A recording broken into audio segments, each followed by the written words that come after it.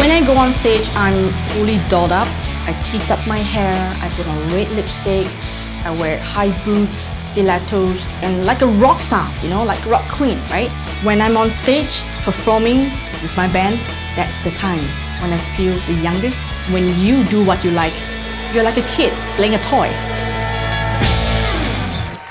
5 years ago, that I first picked up my very first steak. So I rented a simple set and was playing at home, just practicing my drums. And my husband was there, and I said, you know what, honey?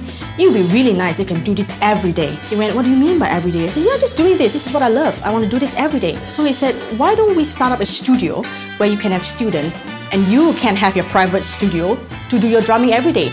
I used to be an ex-banker, so I set up this place to target students who are bankers and lawyers.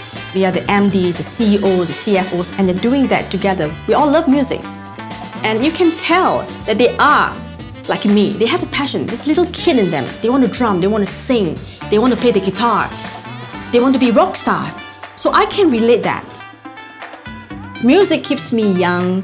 Music makes me free out my soul. What I enjoy about owning my own business right now is I control my own timing. I do what I want to do, and I spend time with my family. My music, my shop, my business, my passion, it's all for Matthew. It's my life. And when we get together, it's mostly about music and drums because he's a drummer himself, so we can relate. I'm no longer young per se, I'm 41, but young inside. 10 years from now, I will be drumming. But trust me, you can catch me playing, probably on YouTube, everywhere. Rock queen.